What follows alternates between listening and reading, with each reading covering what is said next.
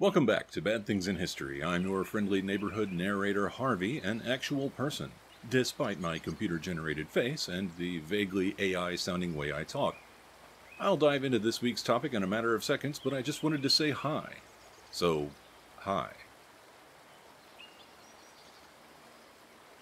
For most of recorded history, men have held the power of life and death over entire societies. They are usually responsible for making the most important decisions, and this is done while ignoring or actively excluding women from the process. It isn't surprising to learn that most acts of cruelty are also perpetrated by men. But not all women in the past were powerless, and sometimes they could be just as violent and vicious as their male counterparts. Today we are going to tell you about Delphine LaLaurie, who became known for torturing and killing slaves. The beginning. Delphine LaLaurie was born as Marie Delphine McCarty on March 19, 1787. She was born in New Orleans, which was owned by the Spanish at that time. Delphine's father brought the family to New Orleans from Ireland in 1730. Both of her parents were prominent members in the local community. They were well known and generally very wealthy. When the family first arrived, New Orleans was a French territory. It became a Spanish territory in the 1760s after France suffered a loss in the 7 Years' War. Delphine married at the age of 13 to a high-ranking Spanish officer named Don Ramon de Lopez y Angulo, but they wouldn't remain citizens of the Spanish Empire for long. In 1803, New Orleans became a United States territory. Don Ramon was assigned to represent the U.S. in Madrid in 1804. He died while in transit. Delphine gave birth to their daughter a few days later. She remarried in 1808 to a prominent banker and lawyer named Jean Blanc. Jean was almost as wealthy as Delphine's family. They had 4 children together, but Delphine's second husband passed away in 1816. She married her third and final husband in 1825. He was a physician named Leonard Louis Nicolas LaLaurie, who was much younger than her. Their marriage was not a happy one, but it endured for several years. In 1831, they bought property in New Orleans at 1140 Royal Street.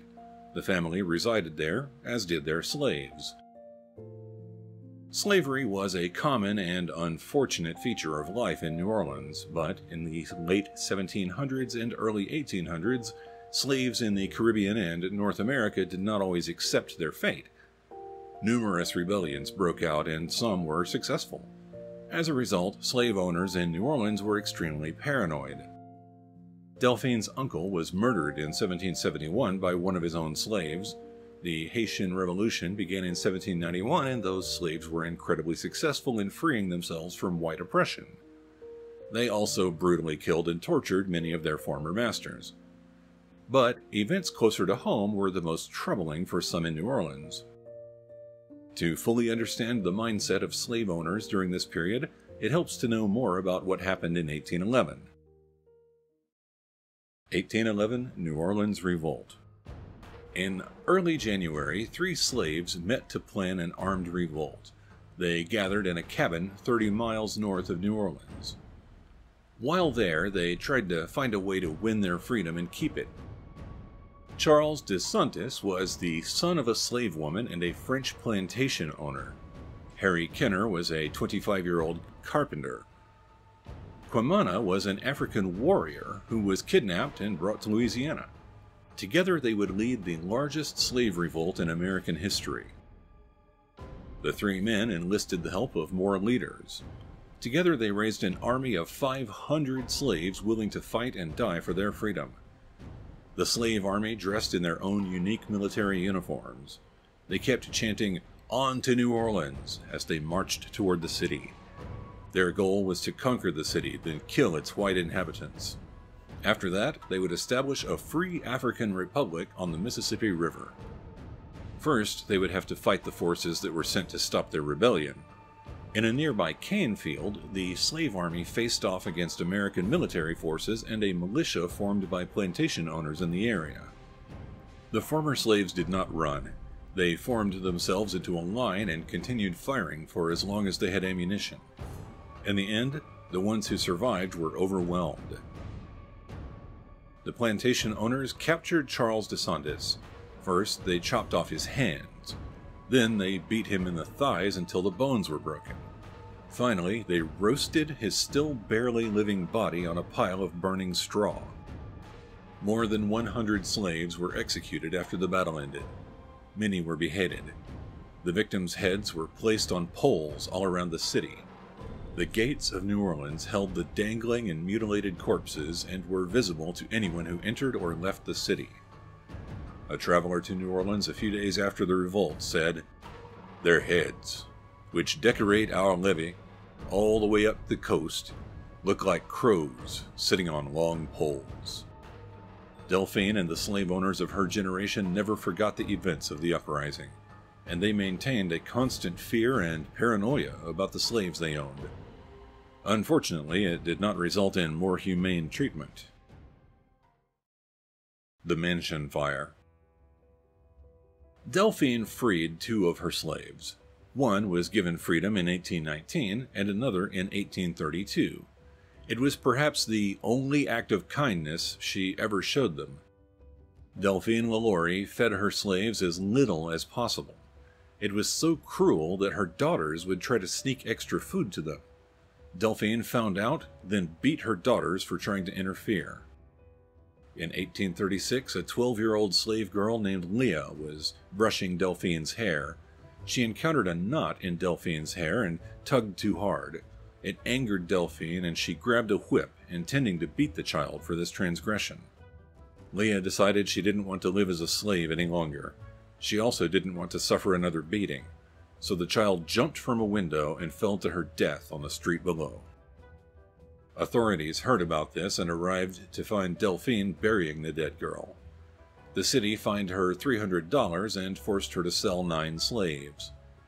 Although slavery is never pleasant, New Orleans was actually more kind to the enslaved than other parts of the South. They had laws that required a certain level of humane treatment for slaves. Delphine went beyond what was acceptable, which is why she was punished. Enforcement of these laws was not always rigorous. Delphine sold her slaves as the law required. The 9 slaves were next sold to a relative of Delphine's, who then returned them to her. The authorities in New Orleans did not care.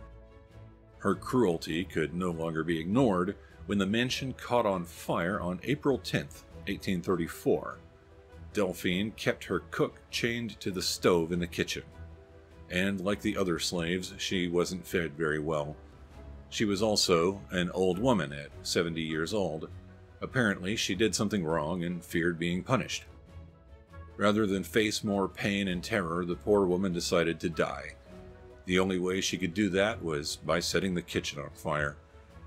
Bystanders responded to the fire, wanting to make sure everybody was evacuated.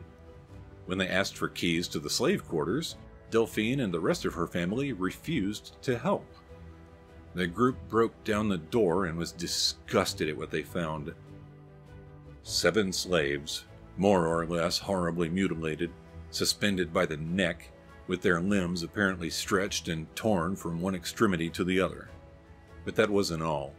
Another man had a hole in his head that was filled with maggots. The men that were suspended by the neck were wearing iron collars with inward-facing spikes, which meant they couldn't move their heads at all or sleep. One of those who saw the state of the slaves was a local New Orleans judge.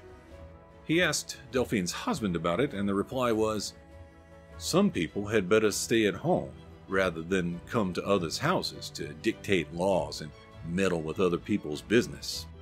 When news of the tortured slaves became public knowledge, an angry mob appeared at the mansion. They entered the building, taking everything of value. Then it was set on fire. Delphine's legacy of torture and cruelty was finished. The legend continues.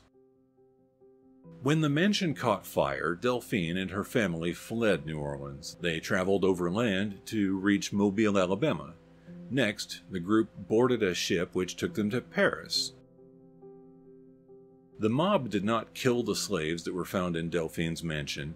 But they didn't have a pleasant fate either. They were all taken to a local jail and put on display so the public would know of Delphine's cruelty. The final fate of Delphine LaLaurie is uncertain. A letter written by her son in 1842 said she wanted to finally return to New Orleans, but the disapproval of her children convinced Delphine it wasn't a good idea. Archives in Paris record that she died at the age of 62 in 1849, but a plate in a New Orleans cemetery claims Delphine died in Paris in 1842. Nobody knows for sure what killed her. There was at least one claim that she died in a boar hunting accident. For the most part, after she left New Orleans, Delphine LaLaurie disappeared from history, but the stories of her cruelty live on. The most disturbing part of Delphine's story is that the way she treated her slaves wasn't considered cruel in most parts of the South. She was never in any legal jeopardy for her actions. If not for an angry mob, the torture would have continued for another decade. What do you think about Delphine? Is it okay she probably lived her last years in Paris? Or would it have been better if the angry mob had their way? If you learned something interesting from this episode, then please hit the like button and subscribe if you want to see more in the future.